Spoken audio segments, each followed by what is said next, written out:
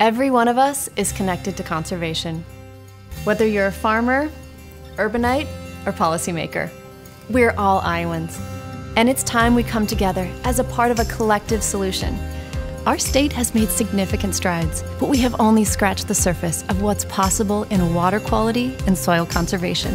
We have the voice and influence to prioritize the push for critical conservation infrastructure, an investment that will provide immense returns for current and future generations. These opportunities will open doors for farmer education and training to create sustainable and economically viable solutions. They'll extend financial support to deploy safe and effective water management systems for our economy's food growers, and create assistance for cities, towns, and counties to protect waterways with natural solutions. At Iowa's Front 40, we're building awareness and championing progress so every Iowan knows how far we've come and just how far we must push forward. We are all responsible for Iowa's future.